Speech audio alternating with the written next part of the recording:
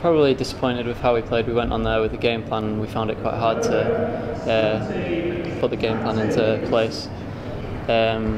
We obviously knew that there were two really good players in their respective events, but coming together and mixed, they were still a really good pair as well. So we weren't expecting to go on there and like win easy or anything, but we wanted to compete a lot more than I felt like we did.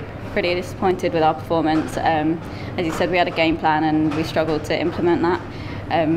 Yeah, I'm not sure we stayed together as well as we could have done during the game, but like we gave it a go. We weren't expecting an easy fight anyway, but yeah, we weren't expecting to lose how we did, I don't think.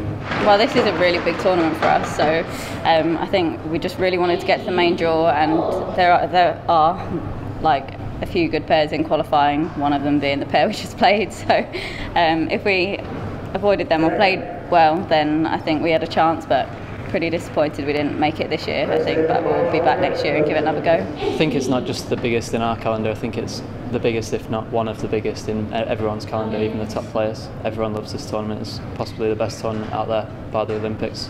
Yeah, exactly. Next couple of tournaments are obviously big for us. So we'll be back in training probably by the end of this week, Friday, Saturday, and also early next week we'll be looking at the video that we've just played there and seeing what we can improve. There's no point dwelling on the past. You need to move on, otherwise you'll never get any better. So you need to make sure you work on the things that you've done not so good in this tournament and make them improve, and that's how you get better.